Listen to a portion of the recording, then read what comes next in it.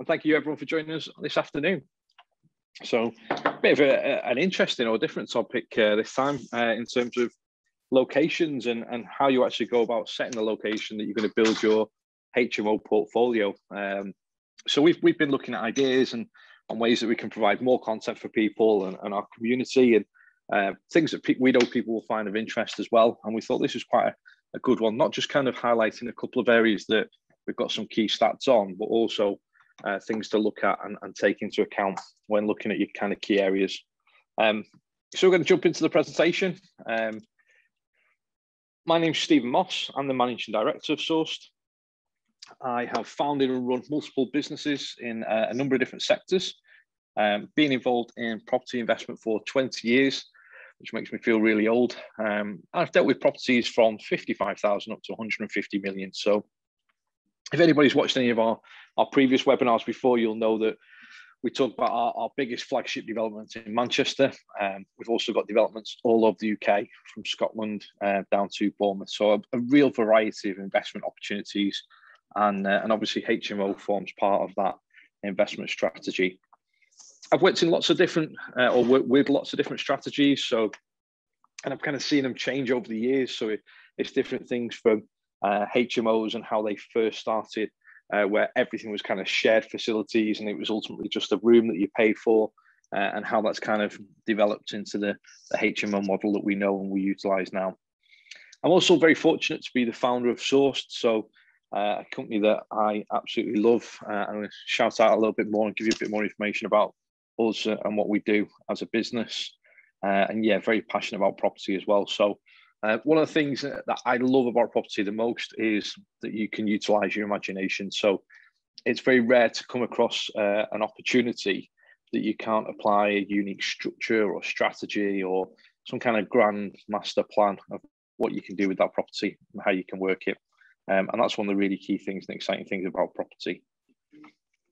A little bit of an overview of Sourced, the business. So I thought it'd be good to kind of give you a bit of an insight into where we are as a business, and why am I qualified to sit here and talk to you about HMOs and how we approach it. So we started off in January 2017. We launched our franchise model in September 17. We became FCA regulated in August 2018. By October 2018, we'd hit 50 franchisees, so quite good growth. February 2019, we launched our largest development in Manchester, £150 million. January 2020, we were registered for ISA and pension funding. October 2020, we introduced our care team, so in the care sector, identifying properties for long-term leases, good returns. November 2020, we hit 100 franchisees. And then this summer, we've got our brand new phone app, which we've been working on, coming live, which we're really excited about launching. So a little bit of a snapshot of the business itself.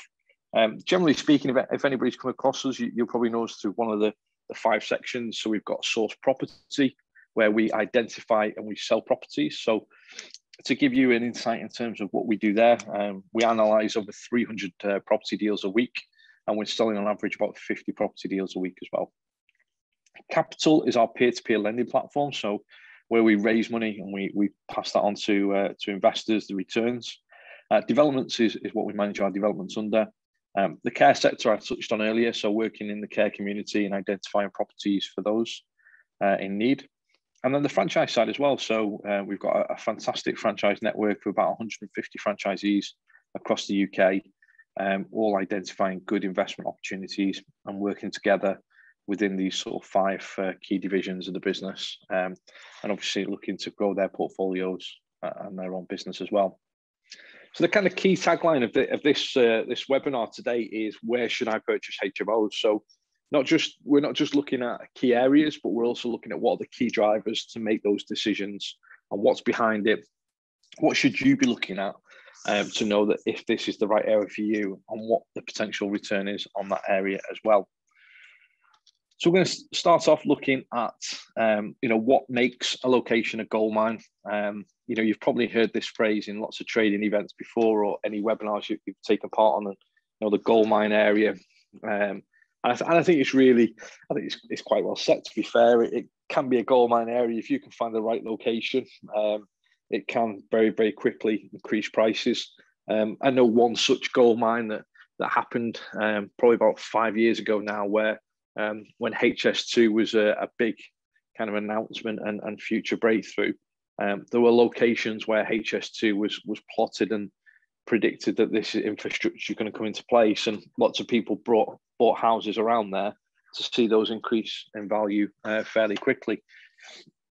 Unfortunately, I think it's took a lot longer than we all expected, and given the current climate as well. But yeah, it's identifying that gold mine and what are the key factors behind that are going to drive the gold mine and going to give you your goal ultimately. Before selecting your gold mine, before selecting the area that you're going to invest in and you're going to build up this portfolio, the key points that we need to look at and we need to consider. And this is all about kind of sitting down, spending a little bit of time on your own, looking at your plan, looking at where you are now and the things that you need to take into account when selecting it. The first thing is to start off with the end game. And I'm sure you've heard lots of people talk about this when they're looking at the businesses. Where do we want to be in 5 years? And let's work that backwards. And that's exactly what we've done with our business. And I know hundreds and hundreds of other people do the same approach. It's important to do the same thing when investing in property. And one of the messages we constantly pump out, I mean, literally before this call, the meeting I had with the two gents was the same sort of message in terms of, have a plan, have a goal at the end. Where do we want to be? And then let's work that plan backwards and then make sure we execute it correctly. So the first question you need to ask yourself in terms of HMOs, if you're looking to build a HMO portfolio and make sure, we've already decided that it's the right approach and it's the right investment for you, it's knowing and understanding what's the end game in terms of, is it capital growth or is it rental yield? Is it return? Is it cash coming into you? Now, this might change as you go through the process. You might start off and think, right, okay, the key thing for me right now is to generate an income every month. So quite often when we're talking to HMO partners, a lot of people have £5,000 in their mind to say, look, I'd really like to get to £5,000 a month net after everything's paid, and then be in a position to say, right, okay, what's going to change? Am I going to give up work? Am I going to go into property full time? Am I going to start buying buy-to-lets? The gents I spoke to earlier, their view potentially was that, let's build up this pot and then let's then focus on buying properties closer to home and have the portfolio closer to home. Because again, it comes down to the fact that this is a business. You need to treat this as a business and say, look, HMOs initially could be anywhere in the UK. As long as the structure's in place, so you've got somebody locally to look after it, you've got a good management agent in place, and it's a good property in terms of there's not lots of work and snags going to be needed throughout the time, it's not run down, etc.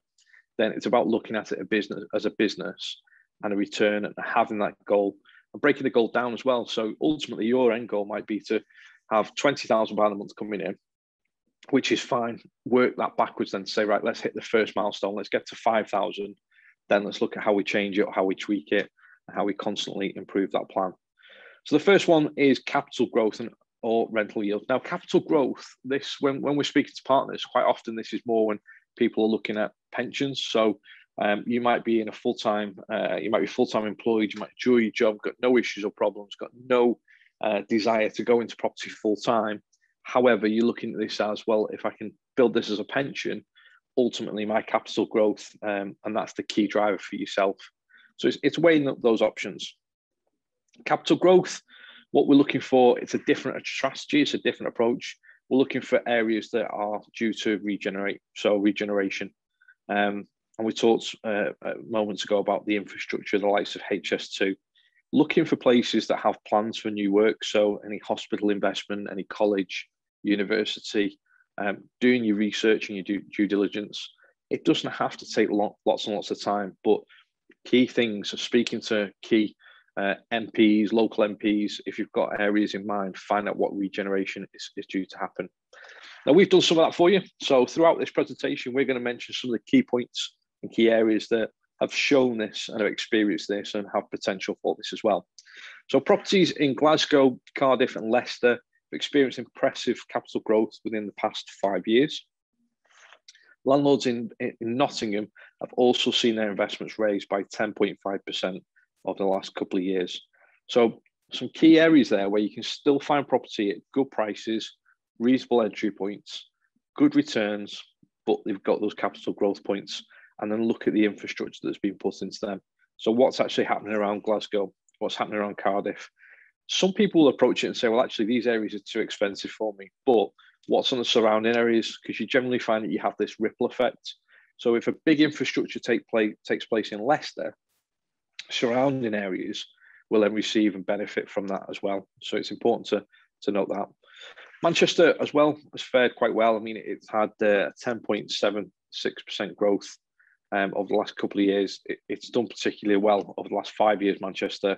Quite often the likes of Manchester and Birmingham mirror growth in London. Yet we've noticed over the last 8 years that this has started to change, and they've started to have their own growth spikes and control. And again, this is driven by infrastructure. So the likes of the additional trams, the additional conversions and infrastructure that's going into Manchester has helped fuel that. And they've got a real plan in terms of over the next 10 years, how many sort of homes they're going to introduce, what infrastructure is going to back that up. And this drives these capital growth in the key areas for you that you need to take into account. Rental income, a little bit different, I suppose, a little bit of a different approach. I know some people probably sat there thinking, well, I'd like both. Ultimately, everybody does. Everybody wants great rental income with the returns from capital growth as well. And if that's the situation that you're sat in and you're thinking, well, I like both, it's more of a compromise. You're not going to get the absolute maximum from both, but ultimately you're trying to find something in the middle. If you're looking down the rental income side, so looking for properties with high yields. So right now we know that HMOs, and if we look across our portfolio of HMOs and our network, we know HMOs in cities such as Liverpool, Leeds and Glasgow are doing particularly well. There's a key point there that I think is really important to make note of. The fact that we know that there's high yield properties, high yield HMOs in Glasgow. We also know that capital growth in Glasgow over the past 5 years has been very high. So that's a really good place that you potentially look at to hit both of those targets. Again, very similar in big towns and cities as well. Manchester, Sheffield, Nottingham aren't too far behind. So surprisingly, Manchester really, because the growth that they've had, yet they've managed to maintain quite strong and quite good yields. We have seen some really impressive returns on the HMOs, particularly when you're entering the sort of more professional and luxury type of HMOs. Property type is another key factor that you need to address, you need to think about.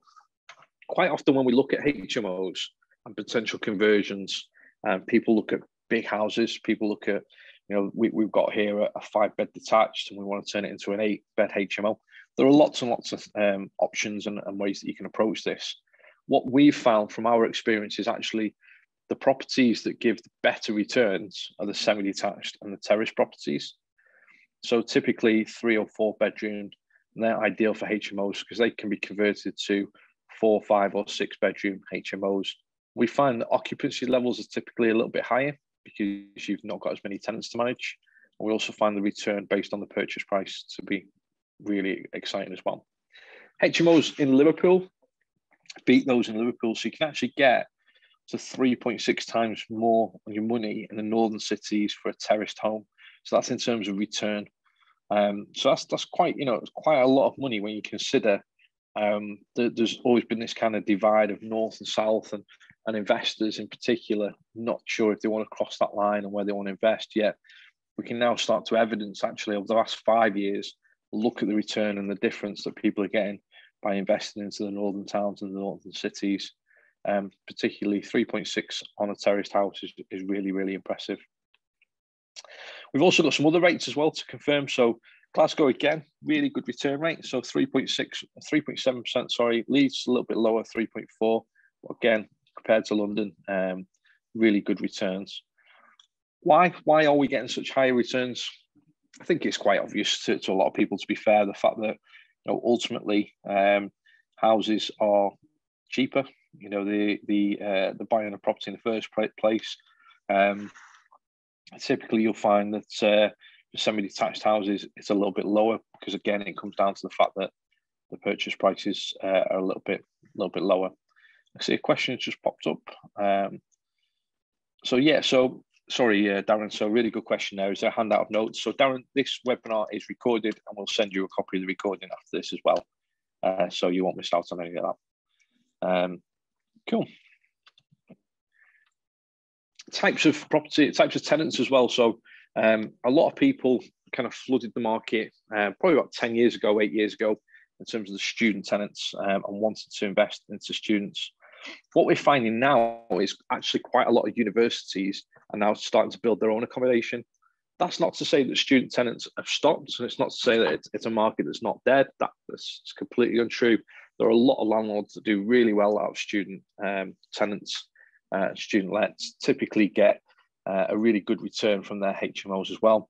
What we're saying and highlighting here is, look, just be aware. There are locations, we're aware of ones such like Coventry, where universities are actually starting to invest into their own properties, and they're putting them forward to the tenants first. So just keep that in mind and make sure you find out what the investment plan is for any university local to where you're looking to invest for student tenants.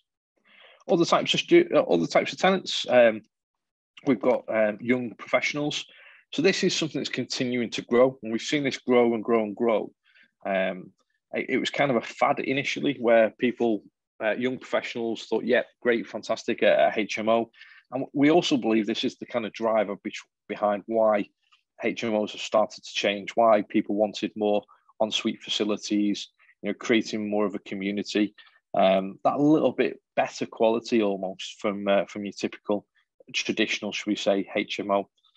So it's a really good way of looking at it. But yeah, young professionals, when I first started dealing with HMOs, used to speak to people about, what's your target tenant, what you're ultimately looking to achieve. And young professionals was this kind of word that was thrown around, and no one either knew really what it meant, or knew how to attract them, or knew if that was a market. But I think as time's gone by, we're finding that ultimately there's a real need for this, and it's certainly continuing to grow and grow. Another tenant type, one that I touched on earlier, the luxury accommodation. So this is certainly something that's starting to step out in cities in particular, and large towns. What we're finding here is it's not just about the accommodation. It's also about the additional services, the space, the support, the additional touches that you can put into the HMO. And we're finding that this market is really booming as well, grown very, very quickly over the last couple of years. I know some landlords personally that have been in it for a little bit longer and done very well out of it. But now we're finding a lot of people are actually pitching their properties to this sector and finding that, this is a huge, huge opportunity. It's just the little things. It's making sure that you've gone above and beyond. You've slightly increased the budget for the refurbishment. You've added things like the additional feature walls. You've thought it through in terms of actually, if you were to live in the property, how would it be presented and how would it be put forward? And again, one of the key drivers behind the whole point of this webinar is ultimately we're looking at what areas we're going to invest in. Now, if you had an area initially that you thought, what, let's talk about Coventry, because it's a really, really good example in my eyes. Coventry has got great growth potential. It gives good yields. So you could have looked at that and thought, what, great growth potential, university, good yields, not too far from London, Birmingham, good infrastructure, and then had a focus on the university, the student type. But then if you've gone down the road and you've bought a property and then found out actually you're competing against the university, you've not thought your plan through enough. And that's why we're highlighting these points to say, look at the tenant type, do your research, find out who's competing against you, who else is marketing in this sector and who's doing well with it. Affordability is another key point you need to look at when choosing the area. Often there can be mistakes made by people attracted to the cheapest. And that could be for a number of reasons. It could be simply that you've only got so much money that you can put down as a mortgage deposit. It could be that you're attracted to the fact that the tenant's income, making sure that if you're going to go down the luxury route, is affordability not just for you, but for the tenant, is that going to fit in? Are you going to buy a property which you're going to kit out, you're going to put to another level, you're going to spend a little bit more on doing everything right, but you're not able to achieve those rents because that type of tenant and their affordability isn't in place in the area? There's lots and lots of websites that you can go to look at affordability levels. I'm going to show you one very shortly as well, so you can check that out. Stress test. So again, not just from your side, but from the tenant side, making sure that, okay, if we have a void, or if we have tenants that can't quite pay this level, how does this affect us for buying properties in this area? How does it affect our plan? Because ultimately, everything's got to come back to this plan and what you're looking to achieve and how you're going to grow it to get to that £5,000-10,000 per month income.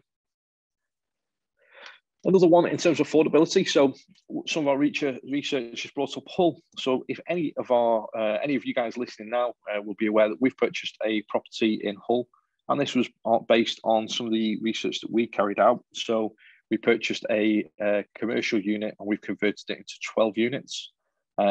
It's known as a better city to invest in, HMOs. Properties inexpensive to buy compared to other cities. You can get a very large semi-detached property for less than £250,000. So very sort of traditional semi-detached for that. So big high ceilings, big rooms, ideal for your sort of HMO conversion. We've also got Sheffield, Liverpool and Nottingham, relatively cheap compared to local cities, towns, etc. And according to Zoopla, key areas as well. When you look at the square foot price, and that's really what you want to be applying for your HMO conversions. These are key areas that you can take. So yeah, we know we can identify good ones. You can expect to buy an average semi-detached house for less than £300,000 as well in cities such as Manchester, Newcastle and Plymouth. That's probably not going to be right in the city centre. In reality, it's probably going to be just a little bit further out. But some of these places which are a little bit further out, because these cities have the infrastructure, it doesn't matter too much. People don't mind if they have to get the train, and it's a 10-minute train, 5-minute train, things like that really drive these HMOs.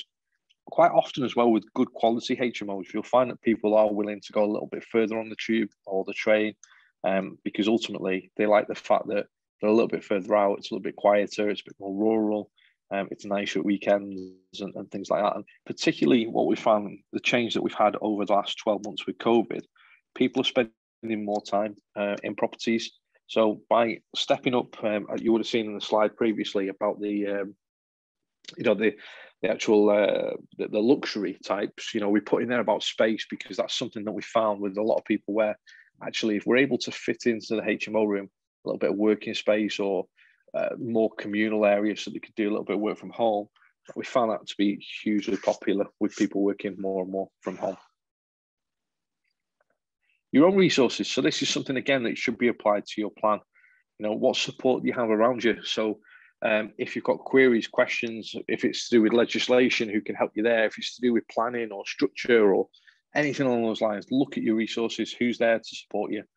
Your time. So one of the key reasons that we started HMO Partner is because ultimately we were growing on our network side of the franchise, and it's grown very, very quickly, very well.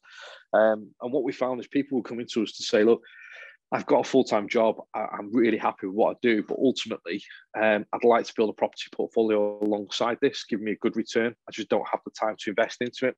What resources do you have with your time? Finding the properties can be the most time-consuming part, so it's important that you address that. What capital do you have to invest? So ultimately, you will all have seen lots of videos online, YouTube, etc., saying, look, you can buy a HMO, you can buy a property, convert it to a HMO, refinance it and pull all your money out of it. Now, it is true. It's not something that people are, lying about, but it's really important and really, it's really important to take it on that it doesn't happen with every property. Our statistics show us 1 in 15 properties you can do that with.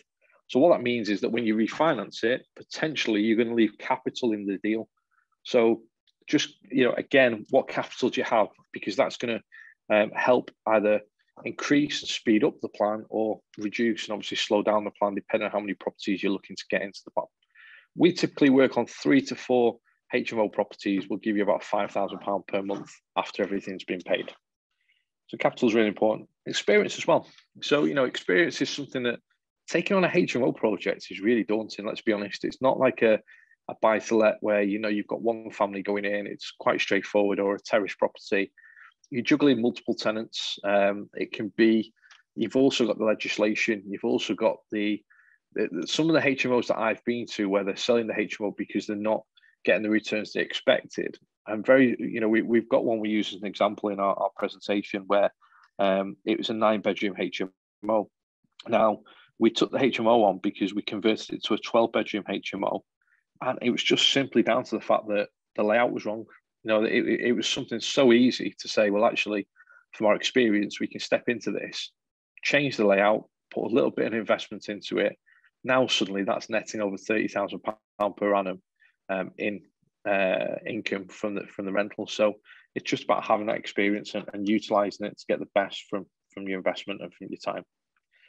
Infrastructure, this is one that I will bang on about forever, guys. So, this is something for me, if you, particularly we're looking at the capital growth, if you're looking at capital growth, infrastructure is where you'll make your money. So making sure that you're aware of what's going on.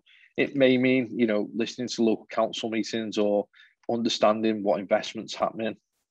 I'll give you a really good example, again, of a location. So we're based in Warrington, head office, just near Liverpool and Manchester.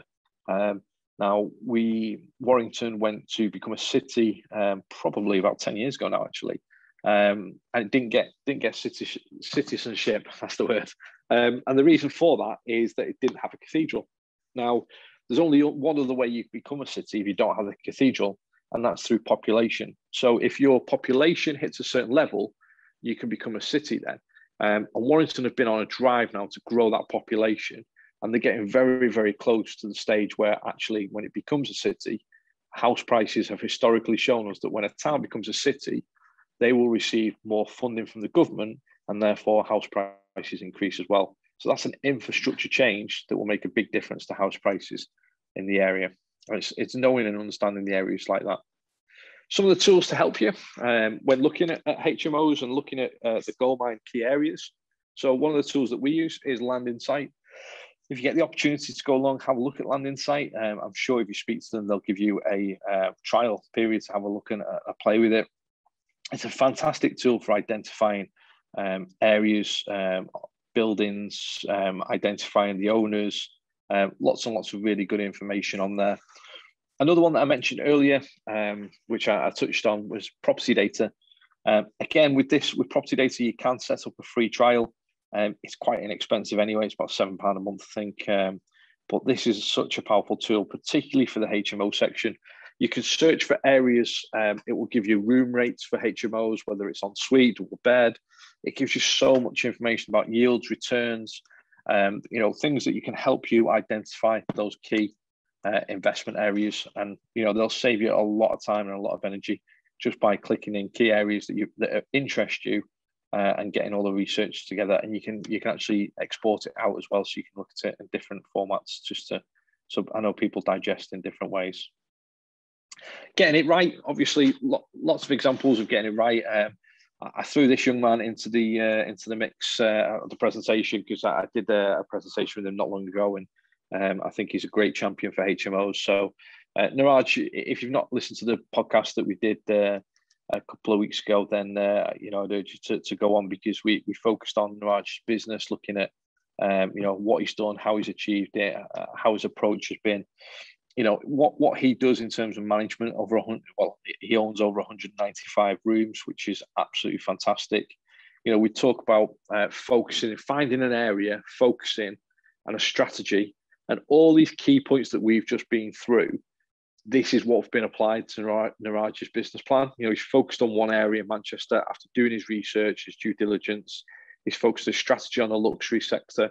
And because he's followed this plan and the types of properties that he's invested into as well, in 2020, throughout last year, he had just 3 empty rooms across his whole portfolio, which is amazing, really. It's just following this plan and these key points of getting yourself set up, having that goal in place, the types of properties that you're interested in, the location of properties, the research, the strategy you're going to follow, the types of tenants you're going to go for, all those key points that we've touched on earlier, and executing. And I think this is a really good example of how it can be executed to a high level. How can we help you sourced? So obviously, we're presenting this today from Sourced HMO Partner. So giving you a little bit more information about HMO Partner. So we provide HMO training, step-by-step support. So we're not a training company. We don't just focus on training because we believe in our kind of ethos throughout our whole business is, look, training is part of what you'll do. To be successful with this, there's other resources that you're going to need. One of the key ones is support. It's great to learn about something in a training environment or training room, but when you leave it and you actually come up against something in real life, you need to be able to pick the phone up and speak to somebody who's been through it and discuss that.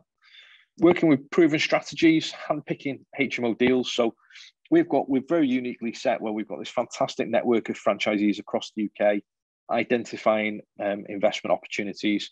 We provide them to our HMO partners 24 hours before we sell them through our property service, so you can handpick the deals that you're looking to purchase. And we also provide funding to our partners as well. So it's a way that you can actually take on more properties, more opportunities. What sort of returns can you expect from the HMOs and what do our guys achieve? So typically 10 to 15% return per annum, 30% return plus on any capital that you've left in the opportunity, £50,000 to £150,000 per annum income. And we've also got as well £15,000 to £40,000 profit per property. So quite good figures, let's be honest, and nothing that's kind of there that people think, well, how is that possible or what's happening with this? It's all black and white. We document everything. You can see on our social media channels the projects that we're doing and how they work. In terms of how we work, so very straightforward. Our franchise network find opportunities, they crunch the numbers, they pass these over to our head office to review. If HQ say they're great, they feed that back to the sources. They'll add a sourcing fee, which is then passed over to our marketing team. They present them to the partners. Partners have the opportunity to accept or reject the property. If they accept it and want funding, we can put a funding call in place as well to help them. Training is one of the key points I mentioned earlier. It's only part of the jigsaw. So we offer training days every 4 months repeated. So you can come on the same course as many times as you like. You can come and learn about what a HMO is, how to source them, how to structure and fund the deals, lettings and occupancy, planning, refurbishment and conversion as well. So covering all the key points, but more importantly on these courses, you're meeting people that are doing the same thing as you. You're meeting the mentors, you're meeting the training team, and you're getting a lot of information to go away then and execute. Support I mentioned, so we build a bespoke plan, taking into account the points we've discussed today, and we build it around yourself then to implement. And we follow this up then with accountability, mentoring, making sure we're on track for the plan, making sure we're hitting the points we need to be hitting to grow the business. Our franchise package is £12,500 plus VAT. And that means that you become part of the brand, the support, the experience, unique funding and ongoing mentoring program as well. We also have a management fee of £200 per month and a franchise fee of 5% of gross rental income. This covers all the tenant support, off-market HMOs, email, phone, video support, CRM system, training, access to funding, dedicated mentor, resources, and legal documents as well. We have set it up so that, it's important that you understand that not every investment you're going to be able to pull out all your money. I mentioned earlier that 1 in 15 you can do this with in our stats. So this means that you have to have some capital to invest. Now, on this basis, if you want to buy properties, HMO properties in the north, it's about £100,000. You don't have to have that money all in one go. It can be spread out over the plan depending on when you're looking to buy properties and how many you're looking to purchase. If it's the Midlands, it's £200,000, or London, it's £300,000. But we will sit with you, spend time, and obviously put this plan together to make sure it works for you. We work on the basis that we make money when you make money. So it's all driven around you, the franchisee. I hope I've provided some information there and hopefully helped you look at your goldmine areas and key areas that you can invest into when building a HMO portfolio. If you do have any questions, I'm happy to answer any now, or alternatively, if you want to email any or you'd like further information, if you want to email over to philip.hughes@source.co, Philip will be more than happy to help any queries or questions. I can see there's a question just popped in. Manchester's so big. So do you have any specific boroughs that give better potential for HMOs? Yeah, it's a really good question, Stephen. So absolutely. I mean, that's part of the research that we do, the planning that we do as well. So what I'd say there in terms of, you're right, I wouldn't necessarily just say that I'm just looking at a particular borough straight away. What I would do is I'd kind of cast my net. If Manchester was the area I'm really interested in, I've cast my net to all the boroughs to see what returns, what if you're utilising our network as an example, then what sort of HMOs and opportunities are our franchisees passing back to you. A really good example of that is one of our mentors, Mark, franchisee. He's currently doing a conversion in Eccles, part of Manchester. He's converting that to a 6-bed HMO. It's a great location. He's looking to sell that, so that would be one that we'd introduce to you. High yield, high return, and then looking how does that fit into your plan and work with you. So yeah, it's a good question. Another point I'd say on that, if you do want to go down a specific borough, the likes of things like property data, where you can actually go on and look at those boroughs, you can go on and type a postcode in and get that data. So that would help you make any decisions. So hopefully that's helped. I can see a couple more just popped in. So yeah, Jen, do you deal with mindset? Yeah, so a lot of what we do in terms of the training support, we're there to support you as well. So every plan is individual to the individual franchisee. So it's not a case where we say, look, this is the template and you have to take this. But yeah, I mean, probably, let's be honest, if you're sourcing properties or building a portfolio, it's quite a lonely place to be quite often. So, that's really where a franchise comes into play, because you've got the team at head office, you've got the local mentors, you've got the network support.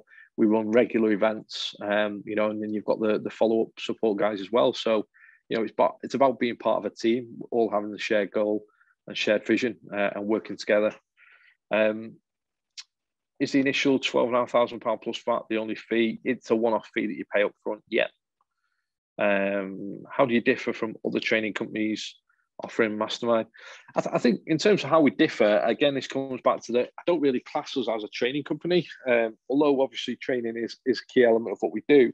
Well, let's be honest. You could do training, sat in a classroom, learn about HMOs. When you go out to apply that, there are different things that you need. The first thing is that you need the properties. So being part of our network, you get access to the properties 24 hours before anybody else. You might need funding. We've got our own funding arm, so we provide funding up to 100% on deals.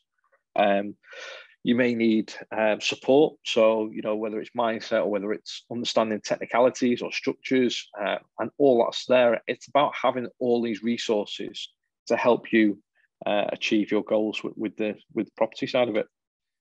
Another one, personalized investing service. Yeah, so questions coming about personalized investing service. Absolutely, we do. So, if you wanted to just buy property, you can register on our website.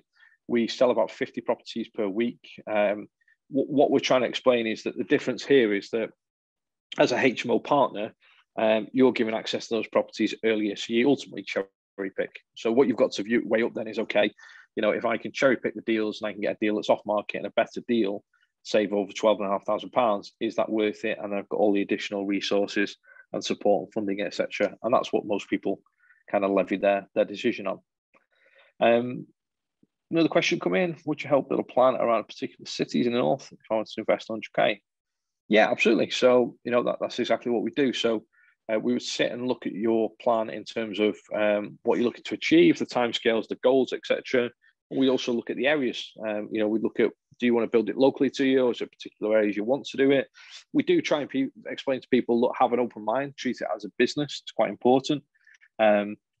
But yeah, ultimately, one of the things that I think you would get a real benefit from is the fact that we don't just discuss this plan and then leave it. We're going to introduce properties to you, and then we will then discuss with you the benefits of those areas. So if you're looking at capital growth and our network have sent properties over to you, we'll then talk about the areas and how they fit in with the capital growth of the plan. So that's quite a key one. What about investing in HMOs in Wales?